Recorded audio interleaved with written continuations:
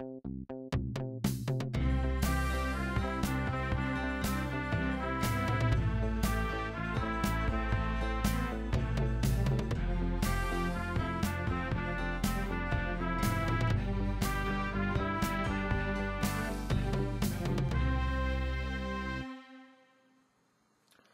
this is Mark Kibben for Technomicon Media with a video review of the new Apple iPhone 4S, which I happen to have in my hands right here. I realize that some people were a little disappointed that Apple didn't roll out an all-new phone, but with the inclusion of the Apple A5 processor and the new iOS 5 operating system, this is a new phone in all but appearance. To look at it, you would never know that it's a 4S, since there's no external badging or visible changes that indicates it's a 4S, just the now classic iPhone 4 styling using the external stainless steel frame and glass on the front and back. The antenna configuration, the SIM card, dock connector, and physical controls are exactly the same as iPhone 4.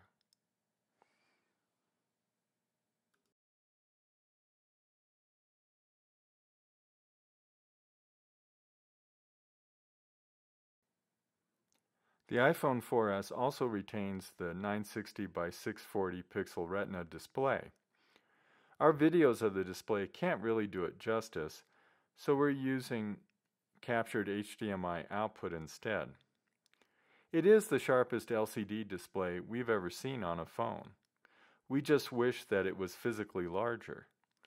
Often displayed text and graphics seem microscopic, even when they are still clearly resolved by the naked eye. For most people with normal eyesight, the resolution of the display is simply wasted. The important changes in iPhone 4S are all on the inside.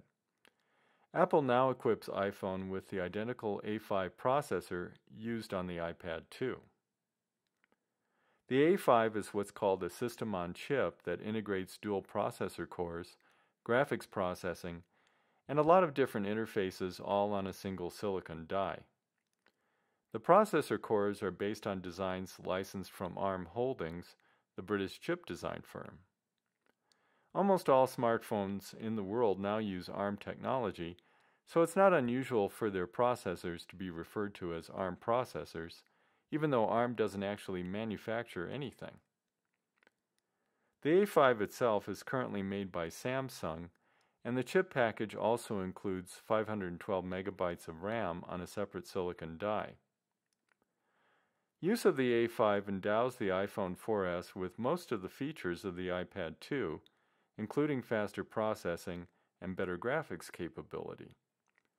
In effect, the iPhone 4S has become a pocket version of the iPad 2 that you can also make calls with.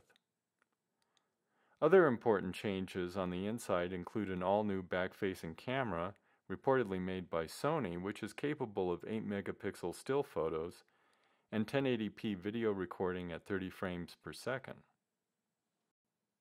Later in this review, we'll be taking a closer look at these features, the faster processor, better graphics, and camera, in terms of real-world performance.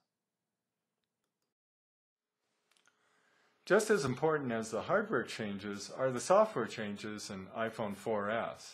iPhone 4S features iOS 5, which has a lot of great new features including iCloud, improved push notifications, and Siri voice recognition, and we'll be taking a look at many of these new features later in this review.